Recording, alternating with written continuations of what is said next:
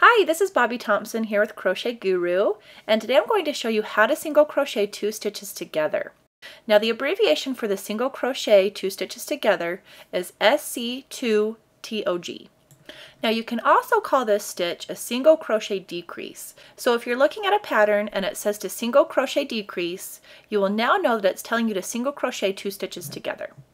Now if you'd like to learn more about this stitch, I have a link in the description box below. And if you click on the link, there you'll find a photo tutorial, written instructions, and more info on this stitch.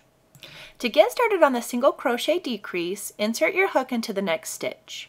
Yarn over and pull through the stitch. You'll have 2 loops on your hook. Now instead of finishing our stitch, we're going to insert our hook into the next stitch.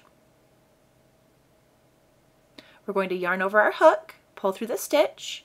There should now be 3 loops on your hook. Now go ahead and yarn over and pull through all 3 loops on your hook. And this is how we complete a single crochet decrease or single crochet 2 stitches together. So I'm going to run that by you one more time.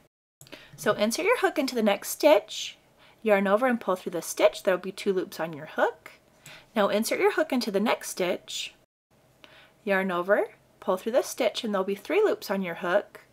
Yarn over and pull through all 3 loops on your hook to complete the stitch. Thanks so much for watching this video, and if you'd like to learn how to crochet a V-stitch, go ahead and click on the picture. And just so you know, I post a new video every Wednesday, so don't forget to subscribe for updates and new crochet stitches and pattern videos.